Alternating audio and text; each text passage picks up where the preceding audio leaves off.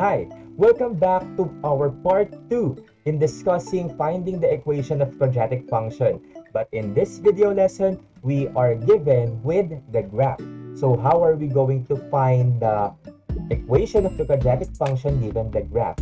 So this video lesson is related to our first video lesson regarding finding the equation of a quadratic function given the table of values. So let us start. So if we are to determine the equation of the quadratic function given the graph, we need to follow some steps. So let us have some examples. This is example number 1. So if we are given with this parabola or graph, which is described by a parabola that opens upward, what is its corresponding equation? So the first thing that we should do, step number 1, we need to locate and identify the coordinates of the vertex. So remember, the vertex is the highest and the lowest point of the parabola. So in this case, this is the vertex. So what is the coordinates of the vertex? So the vertex has the coordinates -1, -5. So after identifying the vertex, step number 2, we need to find or identify coordinates of any point on the parabola. So you may choose any point as long as that point is on the parabola. So in this example, let us choose this point. So this point is described by the coordinates 0, -4. So there, we already have 2 points, the vertex and any point on the parabola. So next, we will be using our vertex form of quadratic function given by y is equal to a times the square of the binomial x minus h plus k in order for us to get the equation of this quadratic function described by the parabola. So how are we going to do that? We need to substitute the coordinates of the vertex and the identified point in this equation. Then we need to simplify the equation in order for us to get the value of a. So h here is -1, k is -5, x that we are going to use will be 0, and y will be -4 in order for us to get the value of a. So let us fill in the blanks. So y here is -4, x is 0, h is -1, and k is -5. Then we simplify first what is inside the grouping symbol. So 0 minus -1, that will be +1.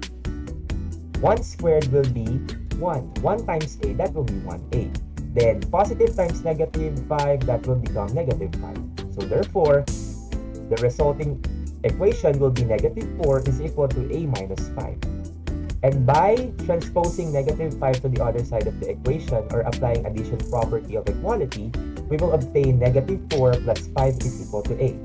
So therefore, we have now the value of a, which is equal to 1. So after getting the value of a, step number 4, using a, h, and k, write the equation of the quadratic function in vertex form. So this is the vertex form. The value of h is -1 and the value of k is -5. A that we've got a while ago is equal to 1. We just need to substitute.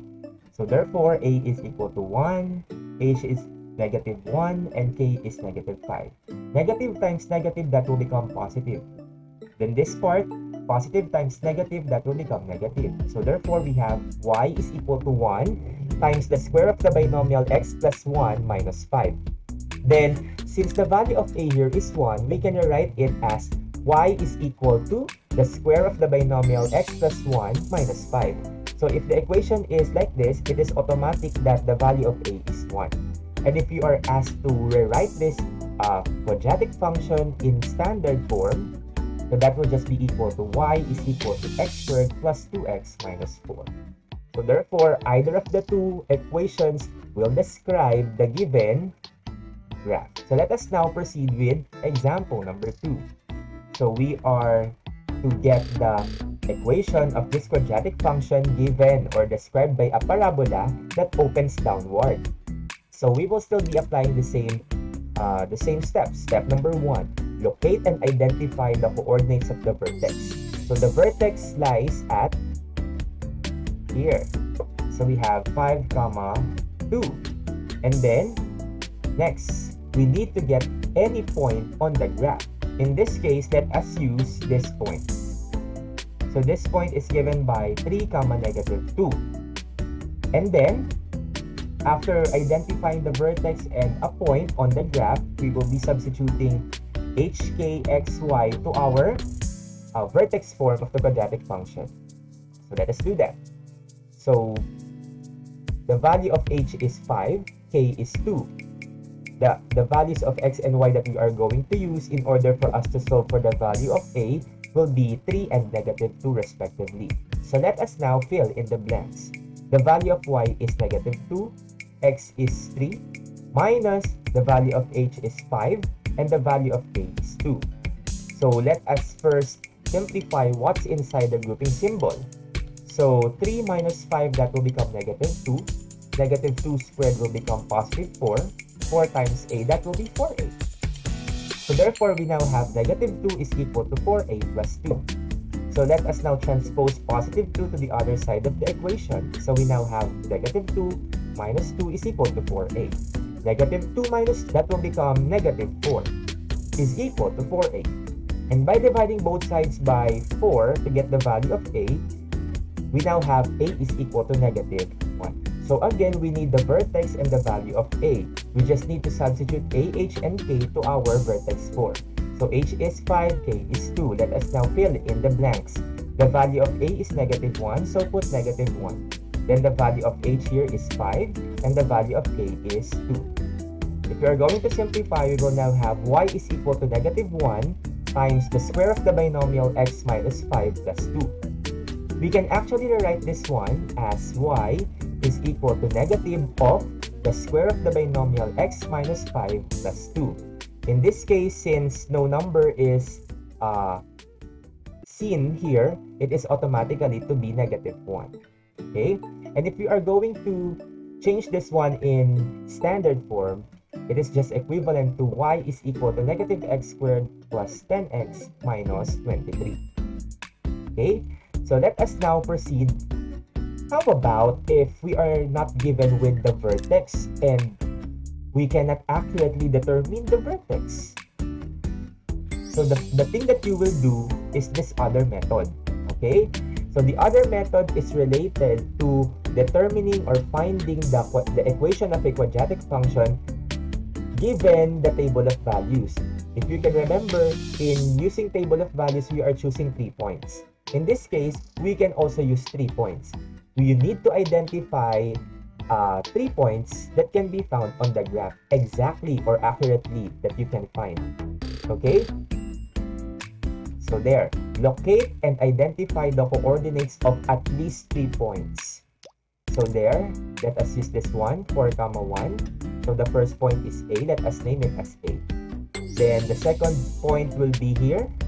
Let us choose 3, negative 2. And the other one is 6, 1. So therefore, we now have completed identifying 3 points. Next, after identifying 3 points, we will be substituting each one of them in our standard form given by y is equal to ax squared plus bx plus c. Then we need to solve for the values of a, b, and c by systems of linear equation. In this example, we will use elimination. Okay, substituting 4 and 1. So the value of x is 4 and the value of y is 1. So therefore, we have 1 is equal to a times 4 squared plus b times 4 plus c. Simplifying, 4 squared is 16. 16 times a is 6a. b times 4 will be 4b. So therefore, that will be 1 is equal to 16a plus 4b plus c. Okay, this will be our equation number 1. So next, same process will be applied for point number 2 or ordered pair number 2. Substituting, the value of x is 3 and the value of y is negative 2. We now have negative 2 is equal to a times 3 squared plus b times 3 plus c. 3 squared is 9. 9 times a will be 9a. b times 3 will be 3b. Thus, we have negative 2 is equal to 9a plus 3b plus c. And let us consider this as equation number 2. And then the last one, same process, the value of x is 6, and then the value of y is 1. Substituting and simplifying, 6 squared is 36, 36 times a, that will be 36a. b times 6, that will be 6b. Thus, equation number 3 will be 1 is equal to 36a plus 6b plus c. Okay, So let us now use systems of linear equation, and if you can see, we can actually eliminate C here using equations 1 and 2 and using equations 2 and 3. And if you are going to subtract equations 1 and 2, C will be eliminated. If you are going to subtract equations 2 and 3, C will also be eliminated. So let us solve and eliminate C using equations 1 and 2. If we are going to subtract the two equations, automatically the terms in the subtrahend will change. So from negative 2 is equal to 9a plus 3b plus c, this will become 2 is equal to negative 9a minus 3b minus c. And then we need to proceed with addition. So 1 plus 2, that will be 3. 16a plus negative 9a will be 7a. 4b plus negative 3b will be b. Then c plus negative c will be 0. So this will be our equation number 4. Now, let us eliminate c using equations 2 and 3. There are equations 2 and 3. Subtracting those equations, again, we need to change the sign of the subtrahend. So this will become positive 2. This will become negative 9a, negative 3b, and negative c. Okay. We will be proceeding with addition. 1 plus 2, that will be 3. 36a plus negative 9a will be 27a. 6b plus negative 3b will be positive 3b. C plus negative c will be 0. If you can see, all of the terms or the numerical coefficients of each term are divisible by 3. So dividing all the terms by 3, we will now have 1 is equal to 9a plus b. And let us consider this one as equation number 1. Okay, so we've already eliminated the variable c. So let us now find the value of a using equations 4 and 5. So what are we going to do in order for us to eliminate b and find the value of a? We will be again subtracting the equations. So this will become negative 3, negative 7a, and negative b. So there. Then we proceed with addition. So 1 plus negative 3, that will be negative 2. 9a plus negative 7a, that will be 2a. So b plus negative b, that will be 0. So if you are going to divide both sides by 2, the value of a will now be equal to negative 1. So next, let us find the value of b. Substitute a to either equation 4 or 5. So in this case, let us use equation 4 to find the value of b. So we have 3 is equal to 7a plus b. The value of a here is negative 1. So just substitute. So that will become 3 is equal to 7 times negative 1 plus b. 7 times negative 1 will be negative 7. Then transposing negative 7 to the other side of the equation, that will be 3 plus 7 is equal to b. So therefore, b is equal to 10. Then after that, getting the values of a and b, the next step is to find c. Substitute a and b to equations 1, 2, or 3. In this case, let us use equation 2. So substituting the values of a and b, we have negative 2 is equal to 9 times negative 1 plus 3 times 10 plus c. 9 times negative 1 is negative 9. 3 times 10, that will be positive 30. So thus we have negative 2 is equal to negative 9 plus 30 plus c. Negative 9 plus 30 is 21. So that will be 21 plus c is equal to negative 2. Then let us transpose 21 to the other side of the equation. And simplifying, we have c is equal to negative 23. So after getting the values of a, b, and c, next is to substitute these values to our standard form. So that will be y is equal to ax squared plus bx plus c.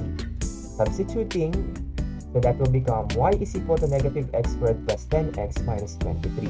So if you can see and if you can remember, this equation is just similar to the equation that we've turned to standard form in our example number 2. So therefore, we can say that using the vertex and any point, as well as determining 3 accurate points, will yield or will result to the same equation of quadratic function. Okay? So I hope that you've learned something for today about equation of quadratic function given the graph. So if you've got something for today, please do not forget to like, subscribe if you are new in our channel, and share. The next video lesson will be all about, so this will be the part 3, the last part, determining the equation of a quadratic function given the zeros of the function. This is Sir Jude. Good day.